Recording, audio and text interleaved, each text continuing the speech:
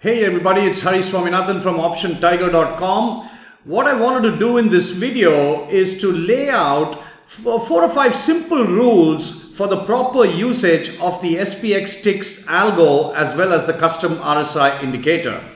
Now these things are very powerful and we just need to follow some of these rules and apply them on a daily basis. And even if you take a 5 contract position on the SPX with a 35 delta, you can easily generate anywhere from $1,000 to $2,000 a day. So what I want to do in this video is to lay out these rules, and then what we'll do is we'll go back and look at a few days of market action and see if we applied these rules properly, what would have been the performance of these SPX day trades. So on this slide, we have the rules and guidelines for the usage of the ticks and custom RSI. The rules per se are just a few, and then there are just some usage parameters or usage guidelines, and let's go through each one of them. The first one, of course, is we have to let the ticks develop for 1 hour at least when the market's open. So we're talking about 9:30 a.m. US Eastern Time, and you want to let the ticks develop for 1 hour at least. Now, there could be situations where there's strong momentum at the open and the market rushes off either to the upside or to the downside. But you have to bear in mind that's more of a momentum play rather than a ticks play. So that could be a great day trade if you get into that, but it's not really based on the ticks per se. It's based on the strong momentum coming out at the open.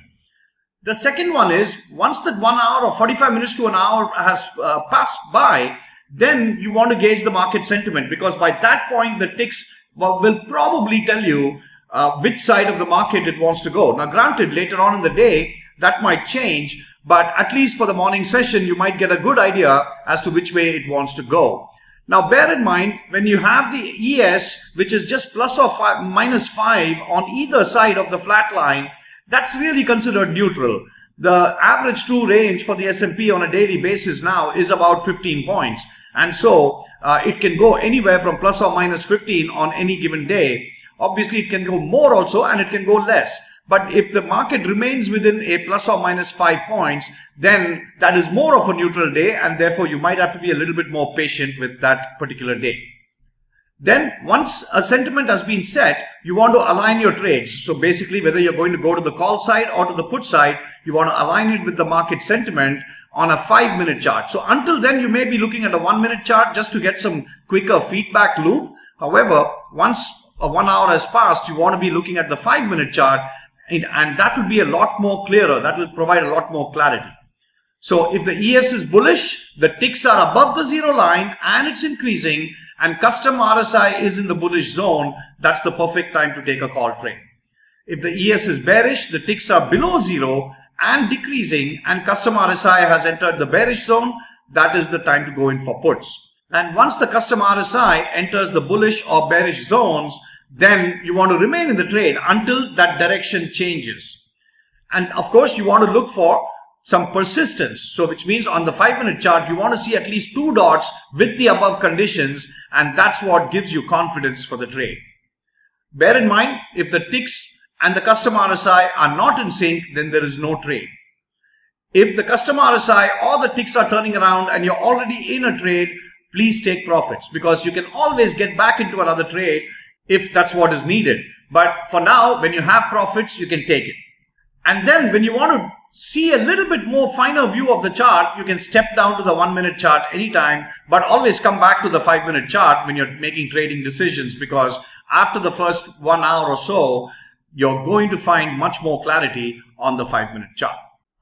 Let's now go into the platform and let's see a few days of trading and see if we can apply these rules and guidelines and how these trades would have played out.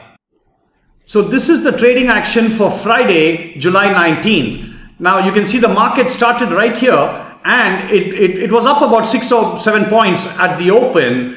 And then as it comes down, you can see that it's still near the flat line. The ticks are near the flat line. Besides, we are not even in the first hour. So the first hour gets over somewhere here. So it's only after this that you really start thinking of taking trades. And now you can see there is some persistence here. There could be a bearish trade right there.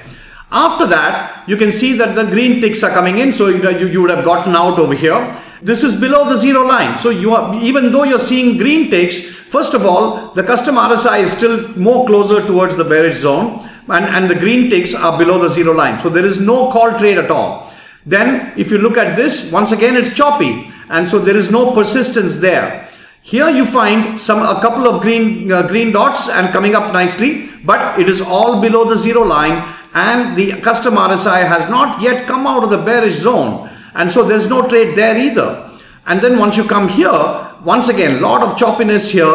Perhaps you might have taken a trade over here, but that would have gotten stopped out right away because it went away. That opportunity is gone. And then you see some persistence, but once again, now we are above the zero line. And so there is no put trade there. And so you would want to wait over here. And then this is it goes into the bearish zone. And once again, there is no trade at all the way till here. And perhaps maybe this was a good trade. You see a sudden drop in the ticks, and then it becomes persistent. And the custom RSI clearly goes into the bearish zone, and it remains there for a while. Now you do see some slight green ticks over here. You might have come out, and that's fine. This would have been a decent trade from this level to this level. And this would have been a decent, very good trade. This would have been on a 5 contract position. As I said, this would be about a $1,000 trade at least. That's it. So really one great trading opportunity on Friday. Let's go back one day to Thursday. This would be July 18th. And as you can see, the first 1 hour, the ticks are settling in. There is no real clear direction here. Even though you see the RSI in the bullish zone, there is no clear trade. It's only here that you start getting some persistence on the bearish side. And this would have been a very, very good trade. You can see that. You could have come from this level all the way down till here. So, and even till here, you would have gotten out at this bar. And so that would have been a fantastic trade, a $1,500 trade, I would say. But then the green dots now are below the zero line, so there's no trade there, and there's no trade through any of this. And the only time now you get some persistence is on the upside towards the close. And this would have been a decent bullish trade because as you can see, this starts, it starts becoming persistent, and that's really what takes the market to really high levels over here. In fact, it closes somewhere here, but the trade would have gotten over somewhere around this level here. That would have been another $1,000, $1,200 trade.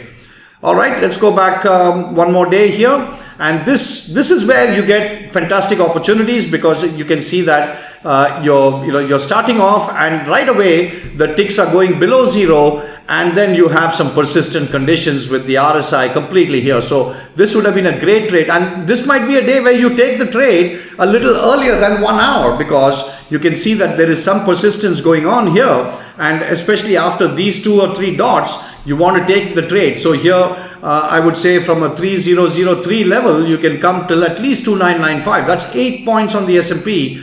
So this would have been a $1,500 to $2,000 trade right there. And then of course you're seeing some bullish action. You don't get into that because everything is below zero, and then you want to see if you can get some more bearish, but the custom RSI never really gets in there, so there's no trade through any of this. And then from here, perhaps you might get into a trade because this is this is pretty good, but then you would have been stopped out over here. So it would have been a small trade, and then that's really it. After that, it just chops around. So on Thursday, you would have had 2 very good trades. Both of them would have been approximately $1,500 to $2,000.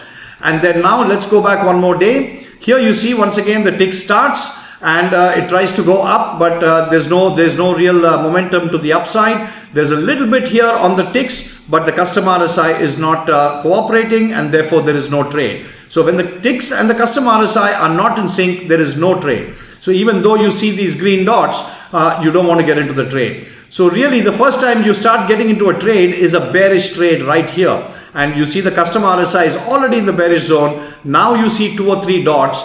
And so somewhere around here, which is about 3013, and then you ride it all the way till here, perhaps anywhere here. You can see the choppiness. You just get out because you would have made your $1,500 profit on this trade.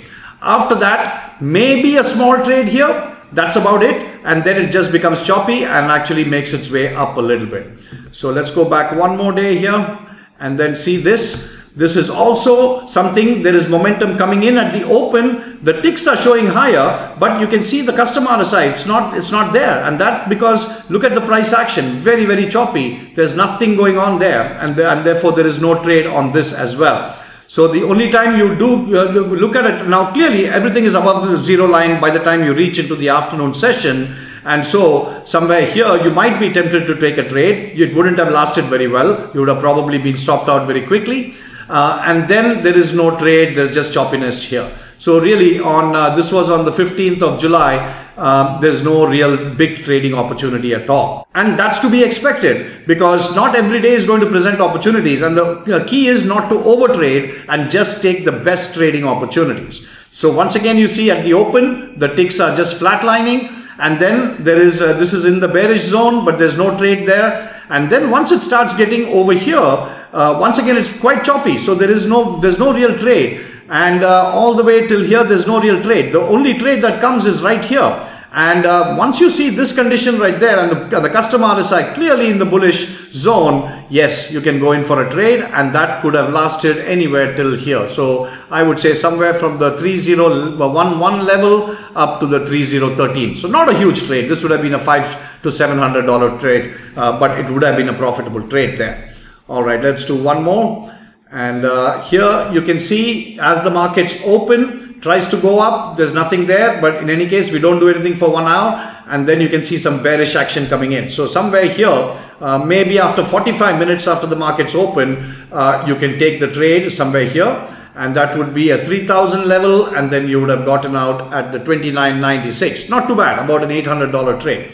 And then once again you see the customer RSI is still coming out of the bearish zone. So all through this, you don't want to take any trade. Even though the price action on the chart looks attractive, you don't want to take the trade. And so you let it go. And once again, you can see some weakness coming in, but it also cannot sustain itself. The ticks is still above the zero line. So that's it. There's no real trade there. Perhaps here towards the close is what you're looking at, because now customer RSI is flirting with the bullish zone, and over here it goes into the bullish zone. So in the last half an hour, you do have a nice trade, about a $800 trade again.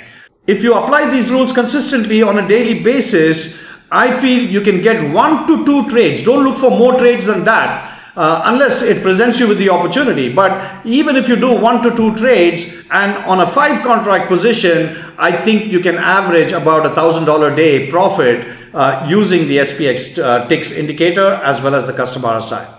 If you have any questions, you can email me at info@optiontiger.com. Thanks.